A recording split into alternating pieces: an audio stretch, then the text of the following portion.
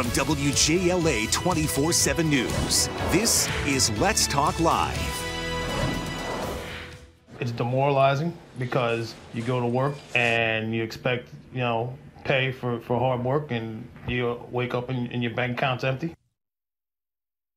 Stories like this are just one of many as the government shutdown continues to loom over federal workers. And again, trying to make ends meet when you don't know when or if your next paycheck's going to come.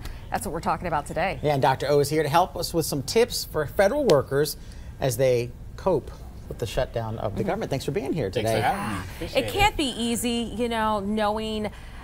I mean, it's one thing to be laid off of a job because you know that there was a reason why you were laid off. That's right. The job, that particular job is no longer in existence, or the company went belly up, what have you. But knowing that you did nothing wrong and you're still not getting paid. That's right. That's right. It's tragic, and it's really unfortunate. And the way everyone's working to help each other, it's like this country suffered a hurricane or something. But these are, human-made issues that we're dealing with. But even with that, there are so many ways that you can start to work towards keeping your sanity in a situation like this. Okay. Yeah, and the first thing you want to do is you want to contact the companies if you have any bills. There are a lot of companies out there that are actually working with you, but some of us just automatically assume the worst, and we don't even try to reach out to the people where we may owe rent or car payments. There are a lot of companies that are stepping up to help people. Another thing you can do is, before you get any credit dings from possible missed payments, if you have the ability to transfer your credit to a 0% credit card, so you get 0 interest rates for maybe a year or so,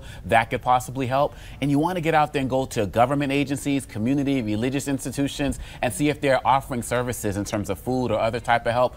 But also, you got to make sure that you maintain your own sanity by making sure that you're continuing to do anything like exercise, praying, make sure you're getting enough sleep, anything that can help you, because this is temporary, but your mental stability is forever. Absolutely. Wow. And then that's the thing we've been talking about. I mean, some people in this situation, this is a first time for them. They've never had to ask for some assistance or look for some help. Right. And some are, I feel, a little ashamed, if you will. They're not willing. You have to be willing at this situation by no fault of your own. You're stuck in a situation to step out there and ask it. How do you get into that comfort zone where you can ask for help? I think that's part of the problem. That's right. And I reminded of a quotation that said, ask for help not because you're weak, but because you want to remain strong. Oh, I like that. Yeah. And everyone knows that the 800,000 people who are affected, they are serving the country. So this is not the time to be prideful and hold it in, because everybody wants to help, because they've helped us out with security, getting on planes and everything else. So the country is with them right now. So now's the time to ask, whether it's through a phone or text message, just do something to let people know, because you can't heal what you never reveal. This is true. This is an interesting subject we're talking about with kids. So if you were two government workers, you have kids, and maybe there are things they can't do right now. How do you talk about it with the kids? They might not fully understand. Yeah. You have to be honest with them, and obviously the age appropriate level, but this is the time of year where you start to talk to them about, real issues that are going on, that this is something that's no fault of theirs, as well as no fault of them as the parents. And then you want to start working together. What can we do to start to cut down? Do we maybe change up the family phone plan? Do we have, an extra phone we don't need? Get them involved, just like you get involved with kids and helping them do community service projects. Get them involved in the house, looking around. What do we not eat enough of that we don't need to be buying anymore? And I found that children are more eager to help when they know what's going on. This is true. Do you think that maybe part of the issue here is that this has been the longest government shutdown that we've had to endure? Maybe some people were thinking, okay, this is typical. We've been through this before. It's about 14 days, and then we're back to work. So it's going to leave a dent, but it's not going to hurt us. And so maybe that's why people didn't initially start picking up the phone going, hey, Pepco, hey, Verizon, we need to adjust our payment schedule. Yes, absolutely. And some companies have realized that also, because just this week we're seeing some companies start to step up and help people and realize this is actually going to go longer than we expected. And so this is going to be a community effort all around. Man. This is just, it's unbelievable, and I can't imagine, like, if there's something in your home right now, if you're fortunate enough to have a job and, money's tight for you for whatever reason, you sit there and say, okay, I need to cut out my phone, I need to cut out my DirecTV, whatever it is. But this isn't by your making. You might have an idea of what the solution is, but the government doesn't necessarily listen to you. That's right. And I think for people sitting at home who aren't affected by the shutdown as well, we can get out and do something as well. You can give food to local organizations, you can give clothes, you may have modes of transportation. Some of the biggest challenges challenges some people have who still have to get to work is paying for transportation. You might have a bike that people can use, a car that you don't use. Maybe your job offers transportation for the metro. You can share that. If you have a business, as you know, my wife and I run yoga studios. We're offering free classes for people. That's you cool. know, everybody can do something right at this time of year to help people. Yeah, especially with the kids too, because after school programs, you know, they cost. They're not cheap.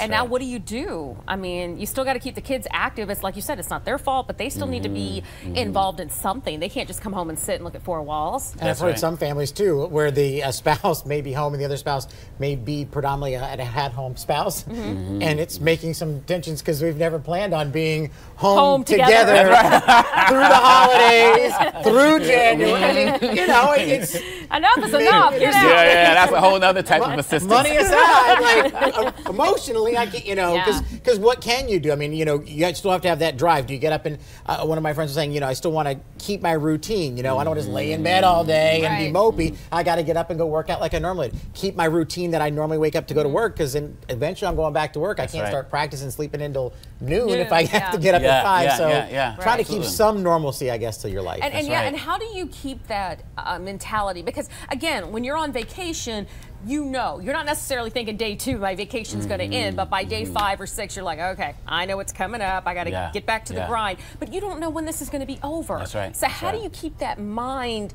focused on the positive or thinking clearly and not getting stuck in that rut of, woe is me? And that's easy to do. Absolutely. Well, 2 things. Number 1, we talked about earlier, maintaining any type of routine you can to the best of your ability, whether it's praying, exercising, but also start focusing on the future and start looking at what can you do to build your skill sets in case you actually do have to find another job. YouTube University is free.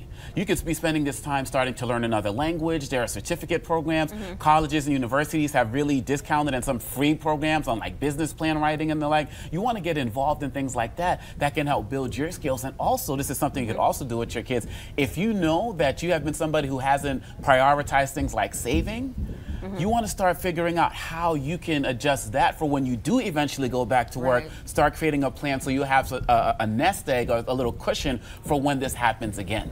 All right, where can we get more information? You got a site? Absolutely. You can always go to www.upstanderinternational.com and we can talk more about it all the time. And find out about the yoga classes. Oh, yes. BikramYogaWorks.com. Come join us and jump in a class. All right, Doctor, thanks so much. We appreciate it. We're going to take a quick break, but we're spotlighting a local man who's turned to his business to combat the government shutdown. We're going to talk about that coming up right after the break.